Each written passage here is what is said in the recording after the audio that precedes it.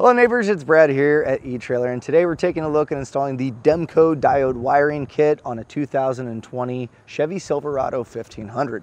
There's 5 required components when flat towing any vehicle, and on our Chevy 1500 today, we'll start by taking a look at the base plate. And the base plate is going to mount to where the factory tow hooks were, or structurally to the frame of the vehicle, creating a mounting point for the rest of your components and also your tow bar. Tow bar is your second component, and that is connecting point between the base plate and the hitch on the RV.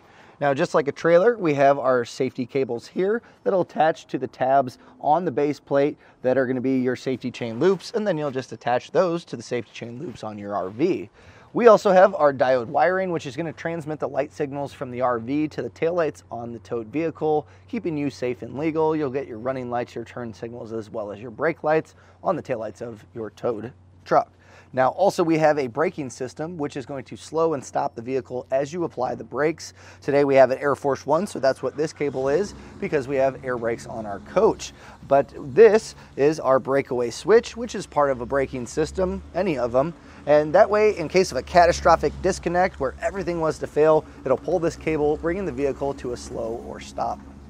Now, something that's specific to the 1500 and a few other newer vehicles is the fact that it has electric assist brakes. And what you're going to want to do with that is add a battery disconnect. That way you can disconnect the battery and it's going to keep the braking system working fine as you're flat towing the vehicle. Now, you can unhook the battery from the positive terminal, but it's kind of a little bit cumbersome to do each time. So adding a breakaway switch is going to be ideal. And keep in mind, this is a Duramax. There is a diesel specific battery disconnect as well as a gas one, so make sure you're picking up the proper battery disconnect. When it comes to flat towing a vehicle, it's much like a trailer, and a trailer has lights to let people know what you're doing, because this is going to be behind your RV. And a lot of times you've seen those magnetic lights on towed vehicles, but that means that you're going to have to store those. You're going to have to run your cable all the way up to the RV.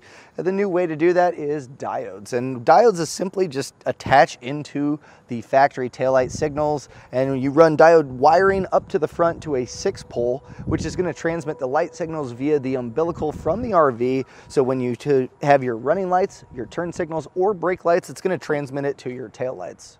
Now, as far as the installation goes, you are going to be having to run wire from the front of the vehicle on that 6-pole to the taillights, where you are going to be splicing into your factory taillight wiring. But the diode wiring is safe. It's not going to cause any damage to your factory vehicle wiring long term. And the great part is once it's installed, all you have to do is hook up your umbilical and it's ready to go. Now, this kit can definitely piece together some of your required flat tow components, because it comes with an umbilical as well as a 6-pole, which is 2 components that you are going to need for your flat tow. So the fact that that comes with it is really nice. As far as the installation goes, you don't need to be a wiring expert to do this. I'm going to walk you through all the steps. So follow along, we'll get your diode wiring installed. Now, to get diode wiring installed is actually pretty easy. The hardest part is really just routing it from the front of the vehicle to the back of the vehicle. So at the front, we're going to be mounting up our 6-pole, and I found a spot here on the bumper that I was able to take a step bit and kind of drill this out, and we'll be able to mount our plug here. Now, this is a good time if you do have a charge line that you're going to be putting in. That's also going to tie in with the 6-pole up front, so you might want to grab that red wire and run that up towards the battery. That way, when we make our connection, we'll have that all set. So since we are going to be mounting it here, what I always do is just kind of give myself a little bit of extra wire, and I just looped it around here and taped it. That way it's not going to pull as I go. And from here, this just kind of routes over. There's a pocket here, and that way we can start making our route back. And I've left the zip ties on where I've zip tied it up so you can kind of see exactly where we go. I use some wire loom along here just to kind of give it a cleaner look from the exterior. You won't be able to see the diode colored wires.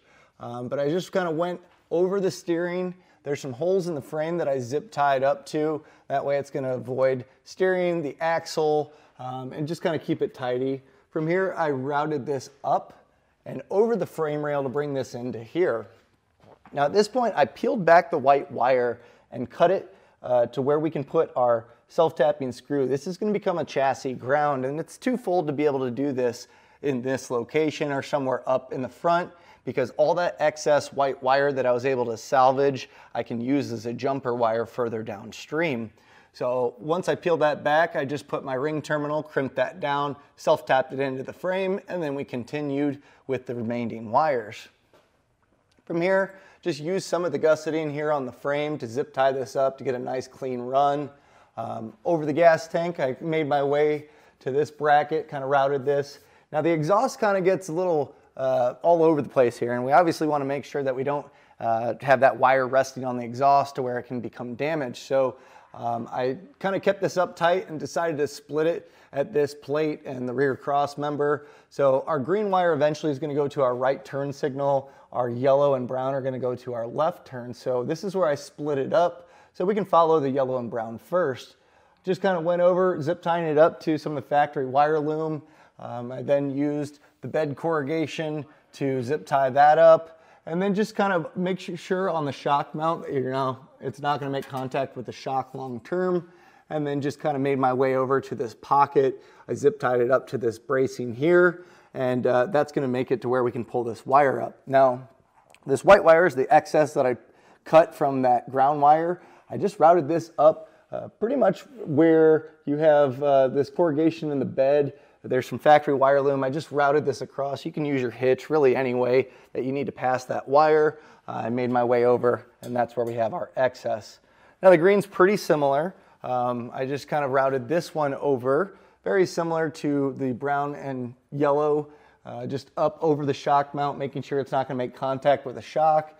Use the factory wire loom to zip tie this up, and then eventually make my way over to this pocket.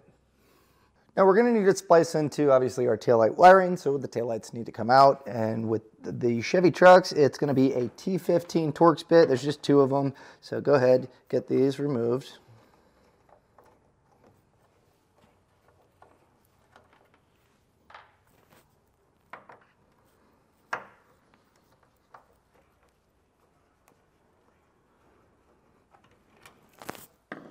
And your taillights generally have alignment tabs that they kind of push into, so we kind of have to knock this loose a little bit. So I just kind of shake the taillight a little bit. That should loosen it up. Shouldn't have to pry on it too much, but sometimes if you get dust and dirt kind of just built up in here, they may need a little bit more persuasion.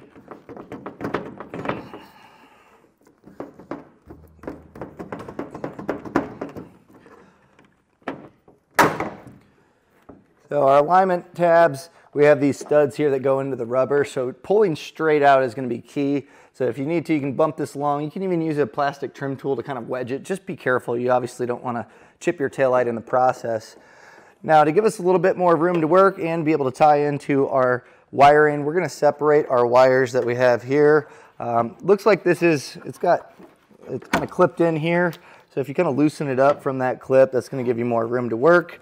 And we just have this red tab. Pry this back. Push on the center.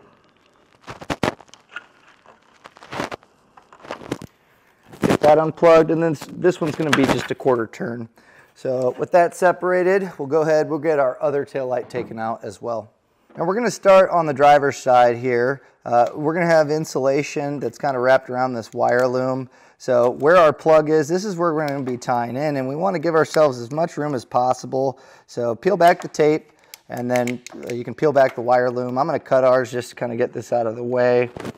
Now, normally you would test the wires to get your stop and turn, which are going to be combined. So your turn signal and stop light use the same bulb, and then you're also going to test for your running lights.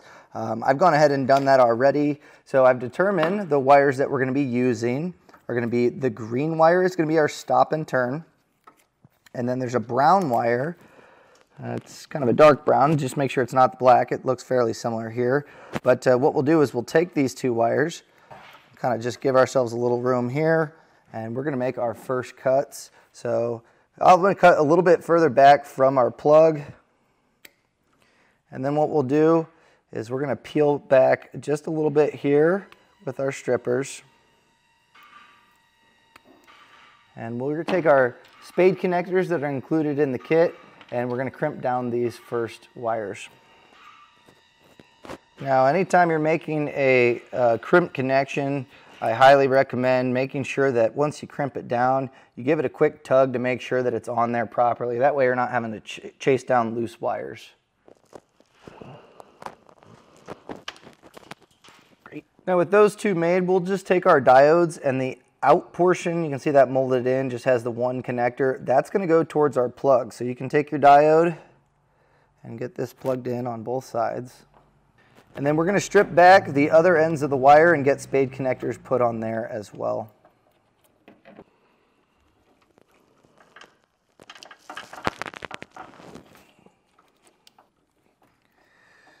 Now with those connections made, we can just plug these in with the corresponding wire. So we have our brown wire here. We'll just plug this into either of these male tabs.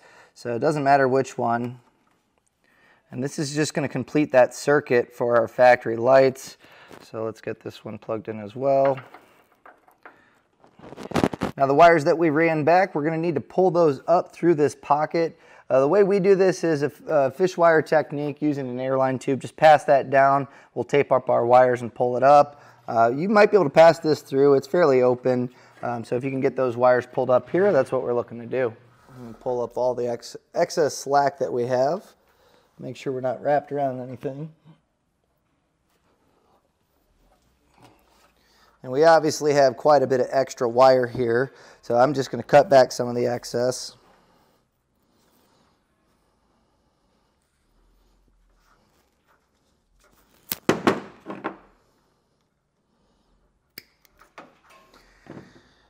And this is where it gets a little bit different. It's pretty easy to do the turn signal first. So let's go ahead, we'll get our yellow one separated.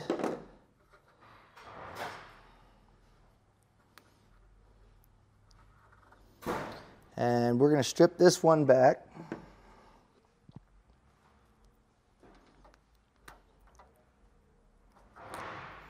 And we'll get our spade connector on there. And this is going to be for our left turn signal as well as our brake, which on our wiring here is going to be our green. So take the yellow and put this one to the diodes with the green wires. Now our others are going to be for our running light, and this jumper's between the two as I mentioned earlier, so we're going to need to make this a one wire because the spade connector is really not a large gauge to be able to make both those wires go in there. So what we're going to do is cut back a little of our white.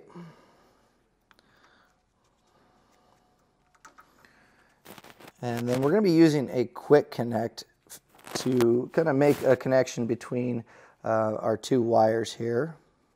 So to make these one wire to go into our spade connector, it comes with the quick connect fitting here. So we'll just slide these over.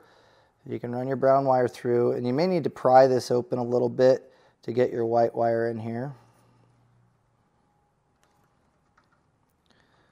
But we should have them sitting parallel in the channels that they have there. So what we'll do is grab set of pliers, and when we press this down, it'll bite into those, getting electrical connections from both, tying them together. So crimp these down. A pair of channel locks works a little bit better here. But make sure that metal is nice and flush, that way it has a nice connection between the two wires.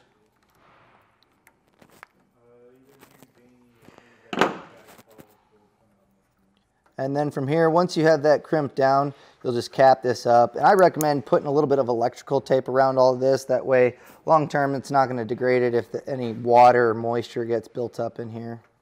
Okay. And then with the leftover of our white, we'll just strip back a portion. We'll get our spade connector on here.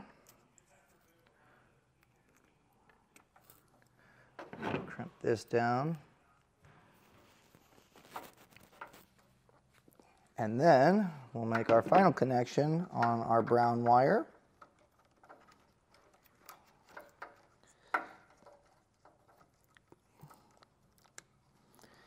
And at this point, the driver's side, we have all of our connections made. So what I normally do, just to make sure that these don't pull out anytime soon, it's going to be a little bit more structurally sound, I take electrical tape and just kind of wrap it around. That way there's no tension being put directly on the spade connector or the wire. With that taped up, we'll just go ahead and reconnect our tail light. Make sure you lock that back in. Put our bulb back in. And then we'll just feed this in, get our taillight mounted back up, and head over to the other side.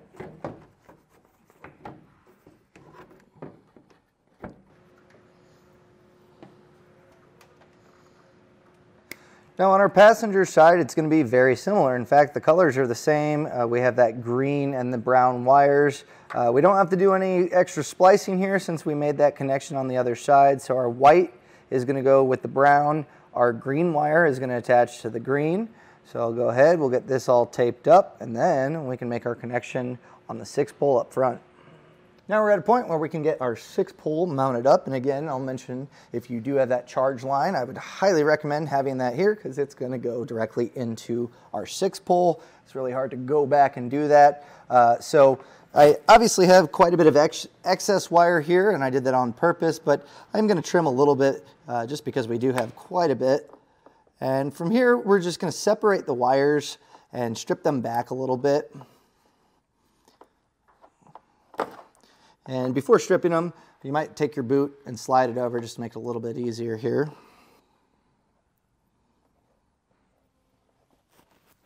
Now on the back of the plug, we see all the terminals that the wires will go into, and the arrows are denoting where they need to go. And to get the wires in place, you're going to be loosening up that spot with a small flathead screwdriver.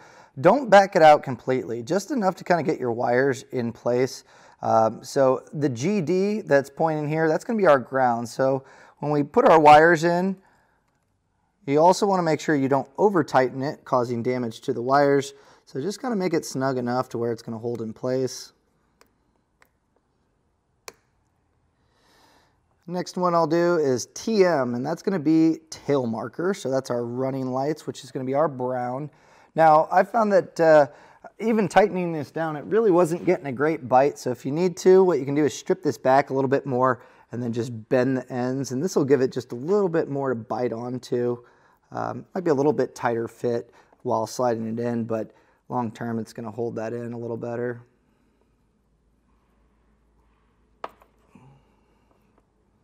Our LT is going to be left turn signal, so that's going to be yellow. And then RT is right turn signal, which is going to be our green wire. Now if you do have that charge line, it's going to go into that center tall post, so you can get that attached if you have one. Now with all of those attached, something that we do, it's not completely necessary, but it does help prolong the lifespan of the 6-pole that sits on the front of the vehicle. It gets exposed to a lot of weather. So a little bit of RTV silicone to just kind of fill up those gaps. That's going to make sure that moisture doesn't get in there and break this down prematurely. So once that's kind of gooped up, we'll go ahead, we'll take our boot, slide this over, and kind of going along with, making sure this lasts a long time. I'm going to take some electrical tape, wrap it around where the boot is, that way it doesn't slide off. And you can choose to backfill this if you'd like as well. I'll do that here. Now we need to mount up our 6-pole. Now I chose to use, again, a step bit to run it through here. It makes for a nice mounting point. I think it looks really good. So I'm just going to be self-tapping this in.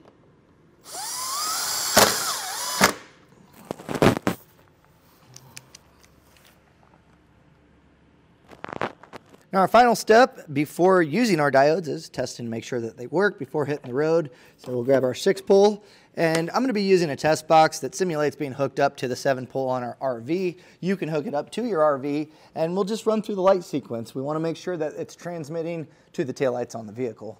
So we'll start with our running lights. We'll then check our left turn signal. We'll then do our right turn signal, and then finally our brake lights. So once you've tested your lights, you know that they're working, you've officially installed your diodes. And that was a look at installation of the Demco Diode Wiring Kit on a 2020 Chevy Silverado 1500.